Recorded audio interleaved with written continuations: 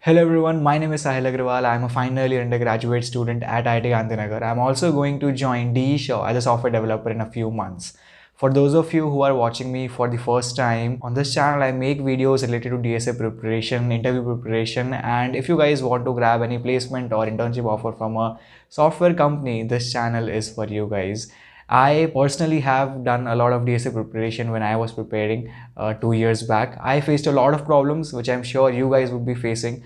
I'm just here to share my learnings and my experiences, what I did wrong, what I did right, and what I went through. I'm sure that you guys would be going through the same things. This video is going to be very informative, as this video is about what I call as the playlist hell. So you guys would know that on YouTube there are some good DSA playlists that are available, and many people follow these playlists for learning DSA. Nothing wrong with that. I personally have watched quite a lot of videos on these playlists, and to be honest, I've learned many things from the videos of certain DSA playlists. I will tell you which playlist I followed, but what is important is to watch the videos of these playlists in the correct way, because if you think that by watching 250 videos of a playlist you will be able to crack a coding round, you will be able to crack a coding interview of a software company, that is not going to happen, because just by watching the videos you're not learning anything. There hasn't been any video on YouTube telling you guys that how to watch a playlist, because I think 70 to 80% of the students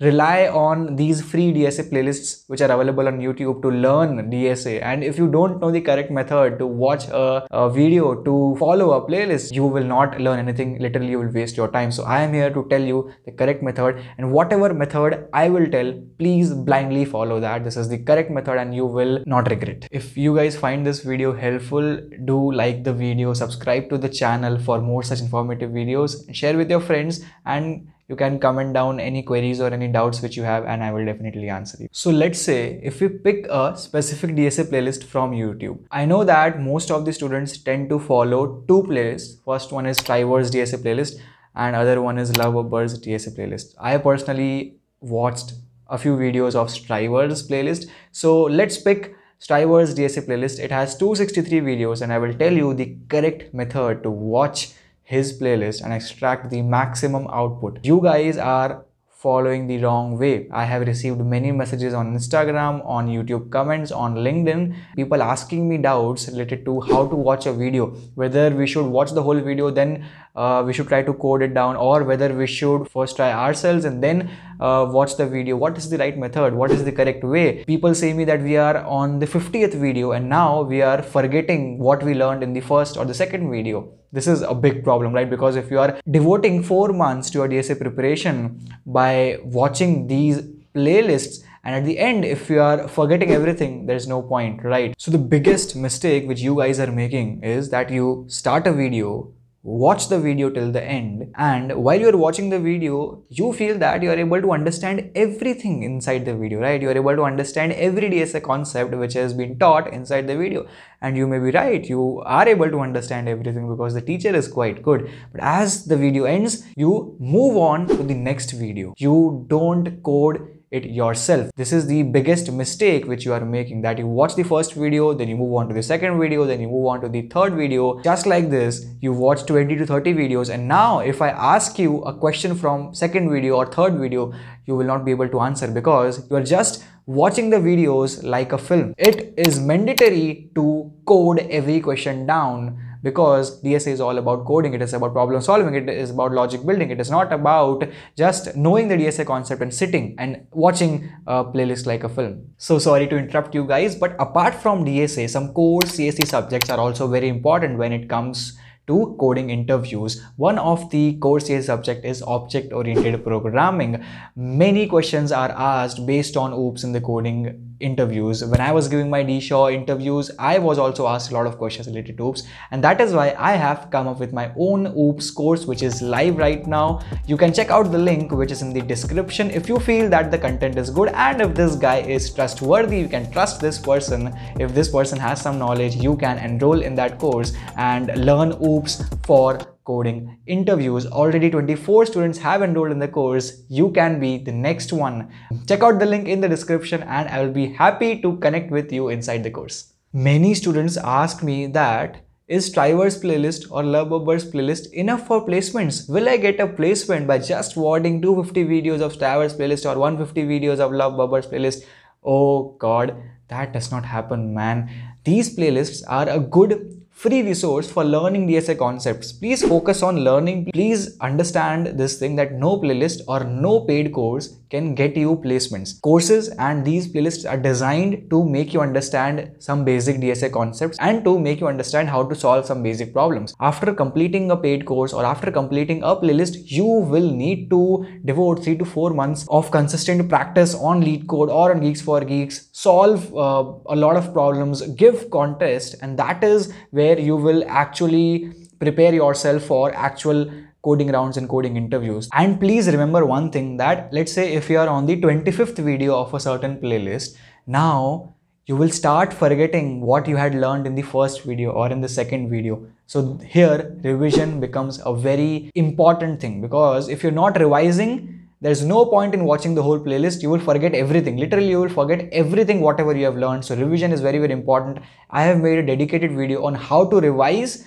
I personally had followed this particular revision concept, which I have told in that video. Please go and watch that video, and please guys, revise when you are watching a playlist. Don't blindly finish the playlist without revising. You will literally waste your time and you will literally forget everything. I got a LinkedIn message from a guy who told me that I forgot everything because I had not revised. On a daily basis, you need to revise everything. So let's say you are learning dynamic programming and you are following a playlist. Okay, let's say Striver's playlist. And if you are watching the first DP video of Striver's playlist, then this is what you should do. Okay, if this is your first DP video, then start the video, watch the video till the end, be attentive and learn every DSA concept which has been taught inside the lecture.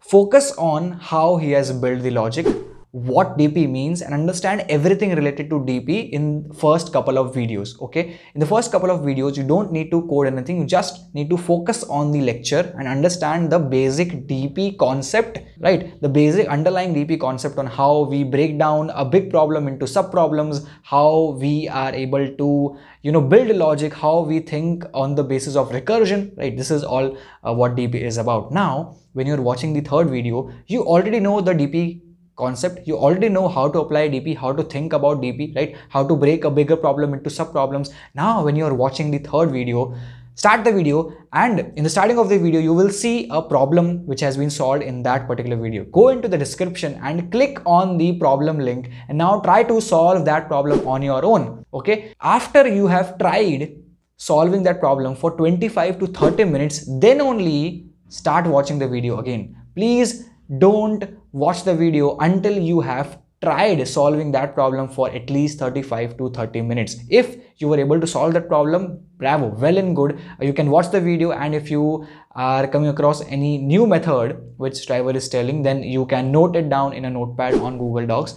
Or let's say if you were not able to solve the problem, then obviously you need to watch the whole video and now focus on how he solved the problem, how he coded it down. That is also very important. Okay, and one more thing, if you were not able to solve the problem, let's say, then you will understand the approach which he is following. Now stop the video in middle, and now when you know the logic, when you know the approach, try to code it down on your own. Don't see the code which he has coded, because one problem is that people know the logic, people know how to approach, but they're not able to translate the logic into code. This is known as implementation problem. This is very important, right? You know what you have in your mind, but if you're not able to translate that into code, there is no benefit of that, right? You need to translate your logic into code.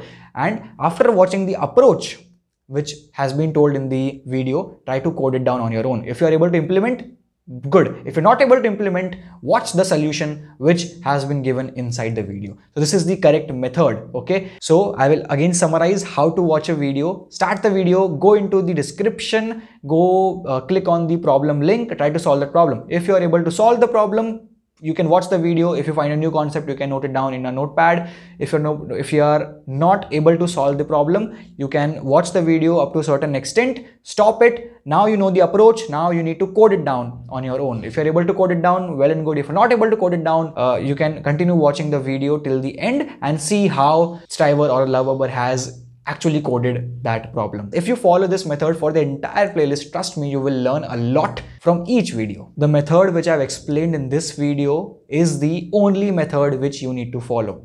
Okay, this is the right method. This is the method which I personally followed, and never ever I got stuck. Never ever I forgot anything. If you and your friend are watching a playlist, if you are following my strategy and if he's not following, you will surely see that you are ahead of him after 3 months or 4 months. And also, a DSA playlist is not enough. Apart from a DSA playlist, you need to give 2 contests, at least 2 contests in a week. One could be a lead code weekly contest which happens on every Sunday morning 8 AM, and another could be a lead code virtual contest, or you can also give a weekly contest which happens on Code Studio. So these will be 2 contests in a week. It is my suggestion that please give at least 2 contests in a week, because if you're just watching a playlist, you will not be able to crack a coding round. You will be kicked off by the company in the first round itself, because you did not had the habit of solving questions under pressure, which can be learned by giving contests. Okay, so yeah, this was all about the video. We will meet in the next one. Till then, keep learning, keep growing, and stay healthy.